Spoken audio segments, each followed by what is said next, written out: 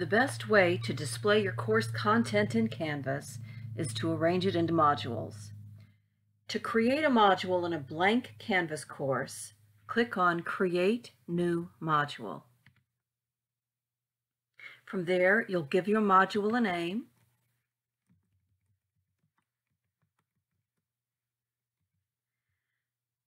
And if you like, you can choose to unlock it at a given date, or you can simply leave that blank. Once you click Add Module, your module's been created. And now we need to add content to that module.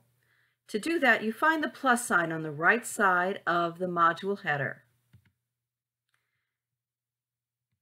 You can add an assignment, a quiz, file, page, discussion, text header, external URL, or external tool. I'm going to add a page. Because there are no pages created yet in this Canvas course, I'm going to click on New Page. I'm going to give this page a name.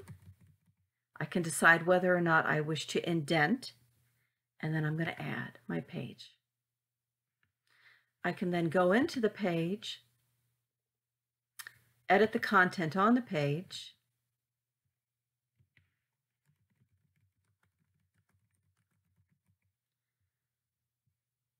and then I can save and publish, or simply save if I want to work on it more. Once you've published, it will be visible to your students. Let's go through that. And I'm going to pop back out to my modules. And so far I have my weeks 1 to 3 module there with one page there. Now, once I've finished putting all my content in the module, I need to make sure the module itself is published. And again, you click on this symbol here on the right. If you hover over it, it says Publish. Once you see the green circle with the white check mark inside, that content is published and your students can see it. Next, we're going to look at how to rearrange content in modules when you've copied that content from Blackboard. If you go to your course that you've copied your content into and look at modules, you'll see that your content is there, but it may not be arranged the way you want it. In Canvas, it's very easy to rearrange content in modules by simply dragging and dropping items to where you want them to go.